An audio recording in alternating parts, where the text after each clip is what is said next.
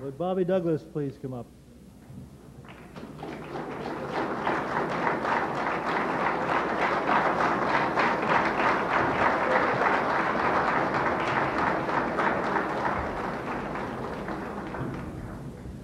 Ladies and gentlemen, you're looking at an old coach.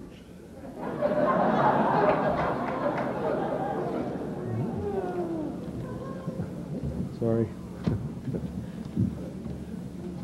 There's a picture of a young coach. In his prime, he was never on time, and he could have been described as, well, absent-minded at best. We don't have enough time to tell you all the stories I've heard over the last 2 or 3 months about how he's gotten worse in recent years.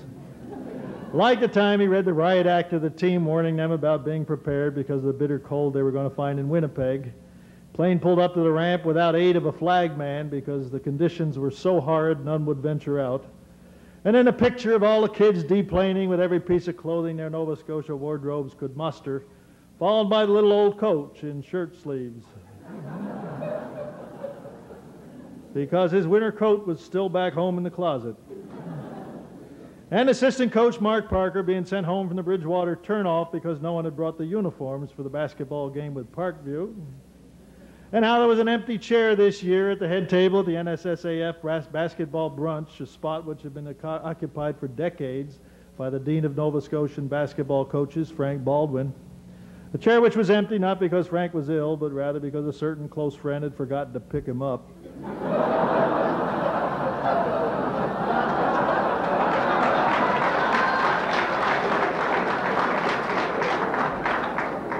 Now, any good historian might suspect some of these stories to have been exaggerated. Certainly I would have if it hadn't sat with the same coach through the entirety of the game at Mike Tanner's Super Bowl party last year, only to see his car still running outside when the game was over.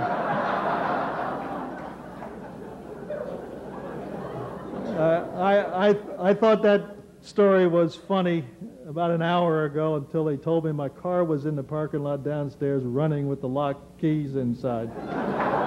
Honest to God, it's a true story. They came and found me from the license plate. But I told Bob I would confess that I'm not as old as him, but I guess I've got some of his still problems.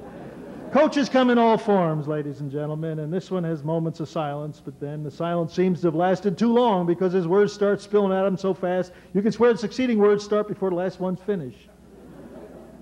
Those who have seen him coach remember him standing and shouting instructions, and then when halfway down to his seat, jumping up again, starting the cycle all over.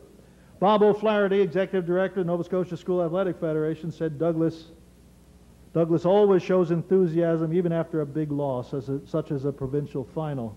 His comment would be, wasn't that a great game, or didn't the kids play well?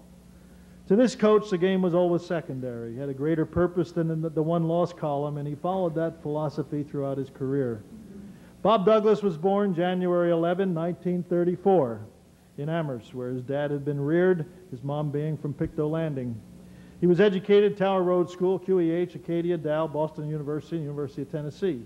As a youngster and young adult, Bob played softball. He captained the QEH hockey team, and he played for the St. Mary's junior team, which won the Maritime Championships in 1951.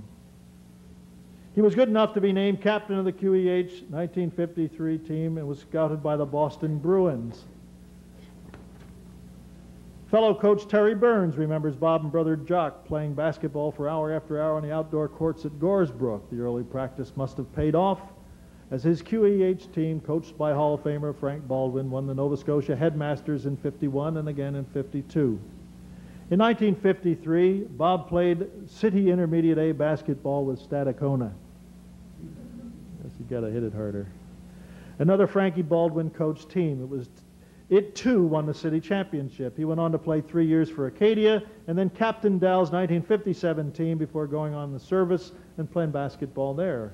Bob has been a member of the Ashburn Golf Club for 3 decades, carrying a respectable 10 handicap.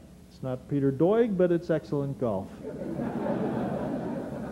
Bobby taught phys ed for a short time at Acadia at St. Pat's and then moved on to begin 33 years at Queen Elizabeth High School, where his name and that of QEH sports has become intertwined and discussed at more breakfast tables than perhaps any others. At QE, he taught phys ed and economics.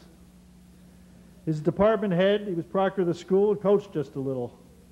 In addition to his coaching, Bobby Douglas refereed basketball at all levels from 53 to 81. He served as the college assigner for 4 years, 3 times assigning for the CIU National Championship, and he was president of the International Association of Approved Basketball Officials in 1963 and 1964. Those who remember Bobby in striped shirt will know that he expected to be treated with respect in much the same way as he treated them, which he did as a coach, in fairness to Bobby. I refereed some of his games, and I can vouch for that.